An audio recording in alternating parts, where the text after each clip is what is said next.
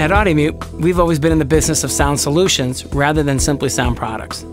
So we've developed our E-system to make it easy to remember the critical factors to make your project work.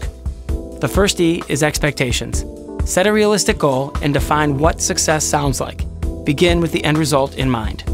For example, 100% sound reduction is unrealistic without a huge expense. Perhaps a 50% reduction would fix the problem. Second, expertise. If you can, involve a professional to consult on your project. Consider that there may be more than one way to achieve sound success. At Audimute, we are accessible and always willing to lend advice to help you choose the right materials. Third, economics.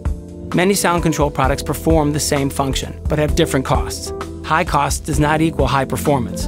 Compare the specifications of your products, not just the price. At Audimute, we focus on affordability to save you money. Fourth, the environment. Why not use materials that are safe and easy to work with? It is great to use a green product that not only works well, but also saves our planet.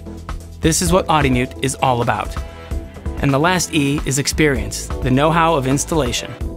For sound blocking, things have to be airtight. This can be tricky, so if you've not done this kind of work before, get a pro to help. For absorption, the placement and exposure directly to the sound source is important. Make sure you follow the installation instructions or any expert recommendations carefully. If you'd like to discuss your project, give us a call or visit us at audimutesoundproofing.com.